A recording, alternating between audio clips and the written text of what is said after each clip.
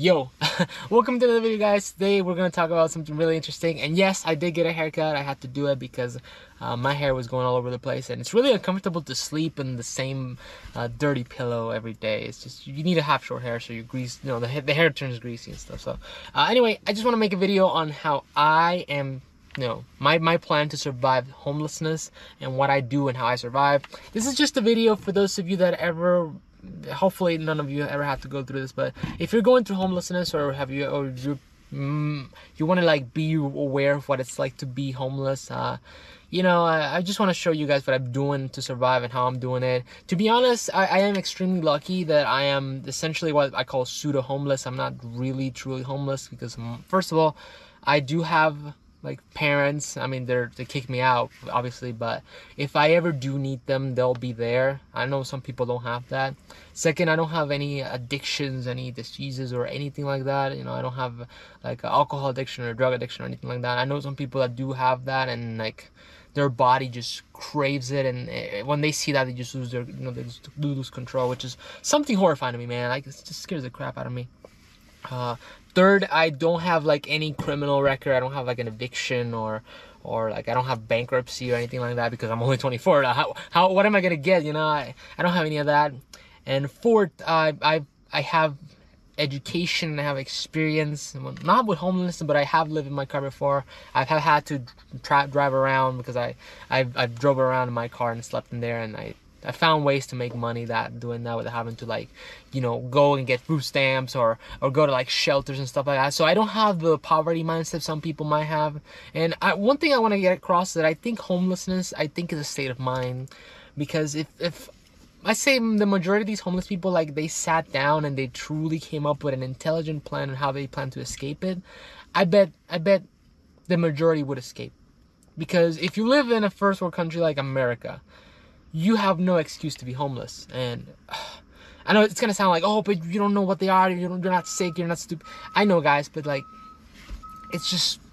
it's hard to see the options in this country and be like, ah, yes, I have no options, I'm gonna be homeless, I'm gonna hate the world, I'm gonna be miserable. No, you have so many options if you're in America. I don't know if you're like, maybe if you're in Europe or France or something like that. I don't know what's over there. I don't know what things are in UK, but for America, people that live in this country, like, you guys have no option. There's no reason to be homeless.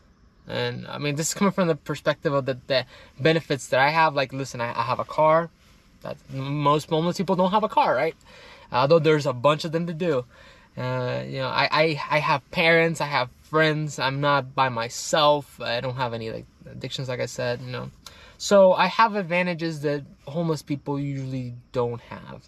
But I still think that with a good mindset and a good plan, you can escape this and hopefully never get back into this. Because I feel like, it humbles you to be homeless, because right now I'm like, oh yeah, I'm talking about all this shit, but like, it humbles me. I feel humbled that I have had to sleep 3 days in a row in my car, man. And like, every day, like, it just hits you like a thunder. But I go to the McDonald's with my DoorDash bag, because if I go looking like a homeless person, they think it'll just kick me out. But if I go with my little delivery bag, they think I'm going there with a purpose, and I just go to the bathroom and I clean my face. I go to like the truck stops and I shower, stuff like that, But yeah, this is my strategy to surviving homelessness and what I'm doing. So let's just start with the first things first. First, you need to write where you are and where you want to be. So you have to come up with a plan. And once you do that, you can finally start like seeing, okay, phase 1. Get the car, get the income, blah, blah, blah. This is how much I made. This is how much I spent. This is my leftover. What am I going to do with this leftover? I'm going to save up for an apartment. Oh, I have an eviction. Okay, you got to factor that in. What am I going to do? Can I get a roommate? You have to really look at your specifics.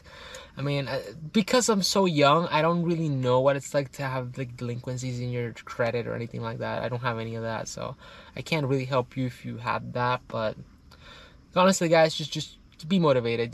There's places you can even get free food here in this country. If you live in America, you can get you go to churches and they give you free food.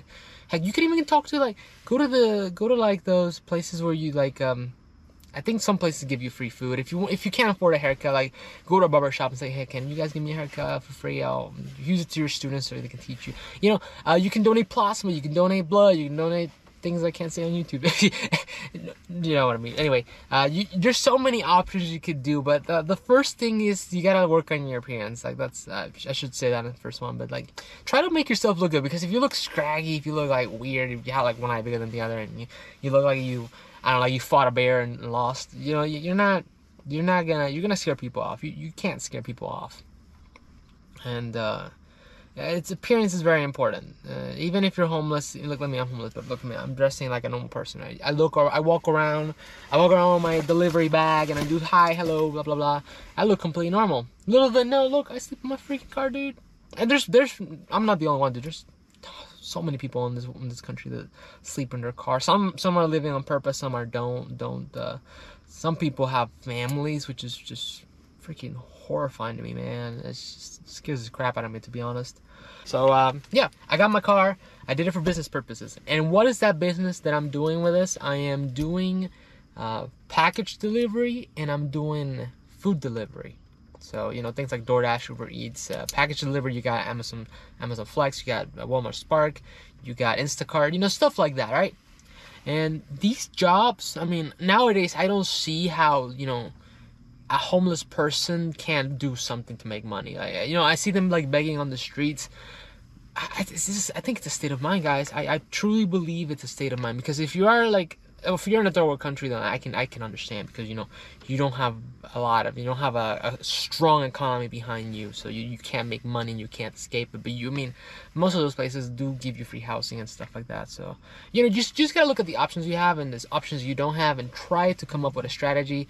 But I mean, I swear, like if half of these homeless people that were begging on the streets, they sat down and they really like started writing what to do and what not to do, I think they would be way better off, and they actually could find an escape route. Basically, I reward myself the following ways, which is one of the steps. You have to reward yourself, because if you just work, you're gonna tire yourself out. No, reward yourself properly. You first, you reward yourself by getting food. You get good food. You know, after a hard day at work, man, nothing beats having a good meal, even if it's fast food, which is not very healthy. But who cares, right? You don't need to care about diet when you're freaking homeless, dude. Although you can go to healthy places if you're homeless, so don't come up with that excuse, you know. You can rent Airbnbs. Right now, there's so many cheap Airbnbs you can rent, man. You can save so much money. You can do sign-up bonuses. You can do credit card churning, which, I mean, I don't know if you can do it, because you don't have any credit if you're really truly homeless, but you might have credit. You know, you have advantages and disadvantages. You have to write them down and see what they are. But I have credit cards that I did the churning strategy. Like, oh, I have a card that I signed up for it. I shipped it to my parents' house, and they gave the card to me. They're like, this is for you. And if I spend $500, they give you $200 back. That's like a sign-up bonus, right? Boom, $500. Dude, I spend that on work. I spend that on work gas. I spend that on food. $200 back. Boom, I can stay in a nice place for 2 or 3 days. Heck, if I do it properly, that's like literally a week of Airbnb for free, dude. That's just how good it is, you know. So yeah, guys, you just look at the advantages you have and disadvantages you have. As for me, what I'm doing, I just want to make this video a little short because I've been talking for a while. As for me and my advantages, this is what I'm doing. I'm sleeping in my car. I'm working all day, every day, trying to meet my daily goal. My breaks are food, making these videos, which are really interesting and educational, and they help me. And it's just a good way to vent the stress of the day and the things that I've known and the knowledge I'm learning from being homeless. And it also helps me keep, stay to a vision and keep track of the goals that I'm trying to go for. But yeah, guys, that is how I plan to survive homelessness, and hopefully those little tips. Well, I should change the video title to "My Tips to Surviving Homelessness," and how I use them. But yeah, guys, I just want to make a short video on that. Right now, I'm about to go to work back in a couple hours. I'm just taking a small break. But yeah, guys, hopefully you enjoyed this video. If you're homeless, let me know what you're planning to do in the comment section. I want to know your story. I want to know what you guys are doing, and hopefully maybe we can learn from each other. That's just what I'm thinking. If you guys want to see a more in-depth video on like exactly the steps and what I'm doing and how I'm doing it, instead of me just like telling you random stuff, which the reason I made this channel is because I don't want to like edit and stuff. I just want to like talk to you guys and hopefully learn from my own like speech and what I do for this really difficult moment in my life. Because then let's not lie to ourselves. This is really difficult for me, and I'm sure it's difficult for those that are going through the same thing. But yeah, guys, thank you so much for watching. I'll see you guys in the next video. Peace. Oh, sorry guys, I know this video ended, but I do have one more thing that I forgot to add. For places to sleep, I this is what I do. Okay, so when I'm sleeping in the car, there's places you can actually technically sleep in. Truck stops are one of the places you can sleep in. Of course, it's really annoying with a truck going around, but this is not a recommendation. But if you do like food delivery and package delivery, scout the neighborhoods and find some that are like really empty and try to sleep in them. You can go to churches. You can go to hospitals. I sleep a lot in the hospitals because there's nobody there. You know, there's a giant parking lot. But yeah, there's plenty of places you can sleep in your car. If you don't, there's shelter, or you're gonna have to make connections, man. You're gonna have to go out and meet people and hopefully ask them for a place to stay. Heck, even your Airbnb host, and if you're really good to them, they might actually like be okay. You know what? Well, I'll take off this listing and I'll help you out for a month. Just pay me $200 a week or $300 a week. You can get those opportunities if you really need to. But yeah, guys, I just want to make a video on living situations because I forgot about that part. I'll see you guys in the next video. Sorry. Bye.